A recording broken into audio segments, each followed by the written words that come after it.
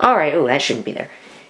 So today I'm going to be unboxing these Nexxtech Earbuddies that I bought to replace my Apple earbuds that broke on me. That was a relatively easy unboxing. So this is basically what they are. This is going to be the fastest video I've ever done my entire life. I'll probably do some testing, but this is what they look like. They feel really cheap. They were really cheap. And let's see how long the cord is.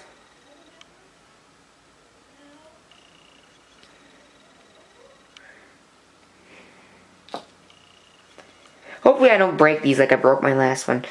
So this cord is, oh, maybe a little bit shorter than my arm span.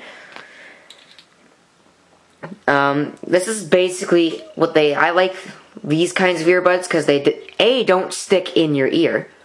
They don't go like straight into your ear, and those actually are painful. And number two, they actually feel nice. Well, my Apple ones did. I'm not so sure about these. Because these are kind of more plasticky. I mean, it's faux chrome. I mean, look at that. Isn't that just cheap? Alright, so let's figure out some of the specs of these earbuddies. Like about a week later. Still haven't uploaded this video. They're lightweight. I mean, come on, you can't get any lighter than pieces of plastic. But they're outer ear design. The drivers are 15 millimeters across.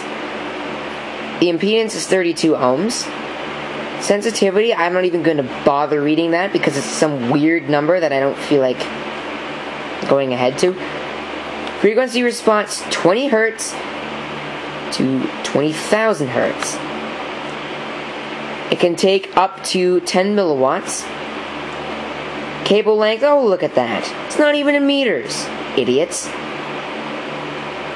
Plug type, stereo 3.5 millimeter. And of course, same thing in French. And of course, imported by the source. That's pretty much how that works.